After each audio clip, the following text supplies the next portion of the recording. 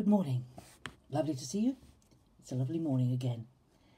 Welcome to my living room and to my thought for the day. We're in Luke chapter 7, and Jesus has finished all his teaching and he's come back to Capernaum. Capernaum was a very, very important place for Jesus. It was on the Lake Galilee, and it was where the fishermen lived, and a lot of his ministry was in the north, much more in the north than in the south, actually, when you look at it through the Gospels, because Jerusalem was a dangerous place for Jesus. There were lots of people planning to kill him all the time, which is quite surprising when he did so much. He did so many wonderful things. But there are always people in our society, who don't want to change. They don't want change. They want things to stay the same.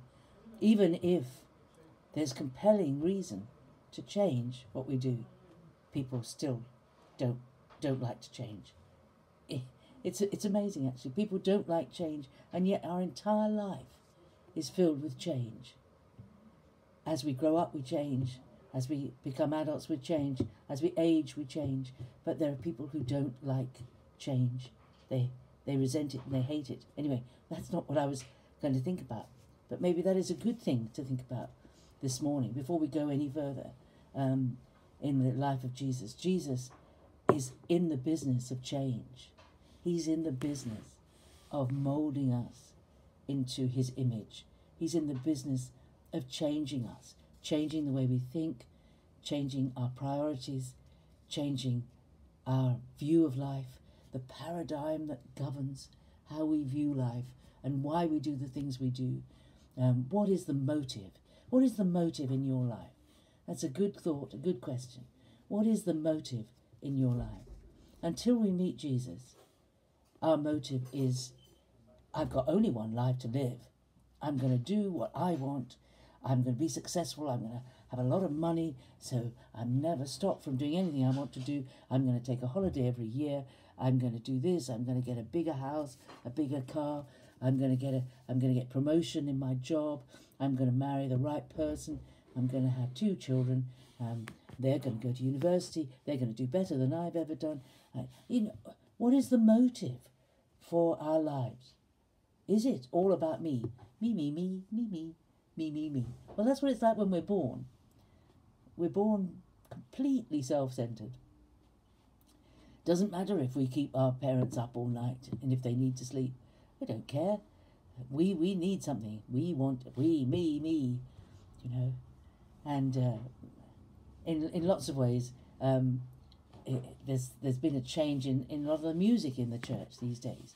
If you look at a lot of our modern choruses, not all of them by any means, but there are some where you feel as if the songwriter is saying, isn't God lucky to have me following him? Isn't he blessed that I'm committing everything I've got to him? I'm going to do, we shouldn't, I don't like songs that focus on me. I like songs that focus on God and on Jesus and on what they've done for us, what God has done for us. He's done the most amazing things for you and me. And when we come to Jesus, we are challenged to change the absolute basis of our lives, like those 2 men building their houses. What is the rock bottom basis of your life? What is the core meaning of your life?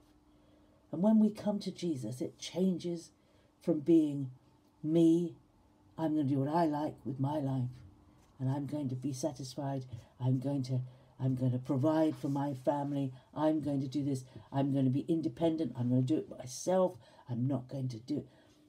I mentioned yesterday when we were talking about these houses being built, the Grand Designs programme. If you've never watched it, it's worth watching it.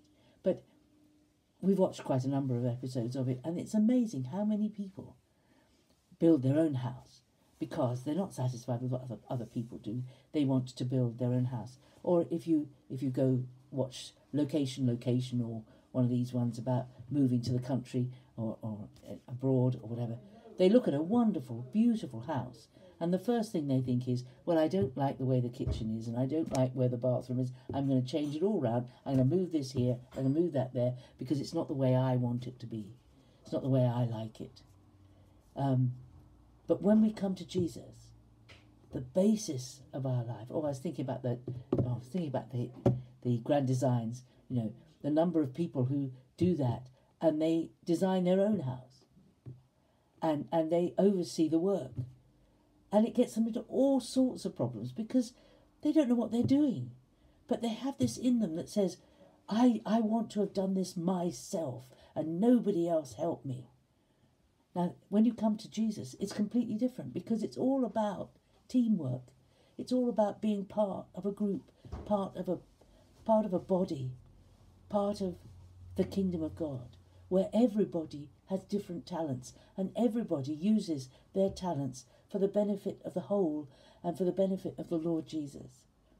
And we don't compete with each other to see whether we can do it better than the next person can do it.